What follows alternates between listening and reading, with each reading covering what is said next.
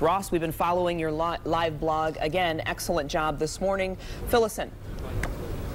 Well, Glenda, if the weight of today's hearing was getting to Bobby Ferguson, he certainly did not show it. He walked in smiling, hugging his lawyers, shaking their hands, and looking as if he didn't have a care in the world. He lost, I would estimate, about 40 pounds while he was in prison. He's been there the last 6 or 7 months, and he looked like he lost a ton of weight. And as I said, in very good spirits. A couple of things that Heather did not touch on. He brought a Bible with him, and when he addressed the judge, he read a couple of passages from it and said he just wants to glorify God's name. He said that he believes there's a genocide on black people in America, and it's reduced prosperity and liberty to nothing. Obviously, some very charged language coming from Ferguson. Clearly, if there was one thing that came through in his about 10-minute address to the judge, it's that he thinks he has done nothing wrong. As you said earlier, Kwame Kilpatrick at least approached an apology yesterday in his address to the judge.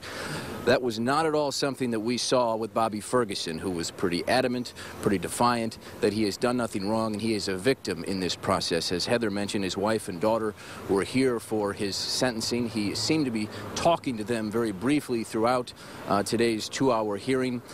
He stood up once he had to be handcuffed after he got that 21-year sentence.